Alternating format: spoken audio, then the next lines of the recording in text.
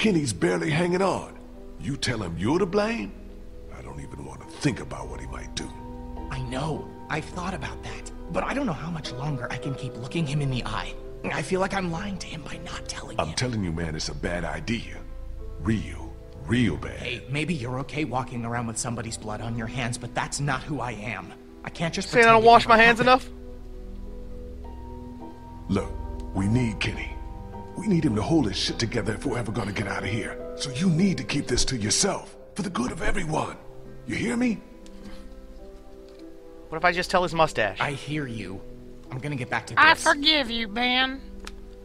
I know it's just you, Lee, making the voice, but it really does make me feel better.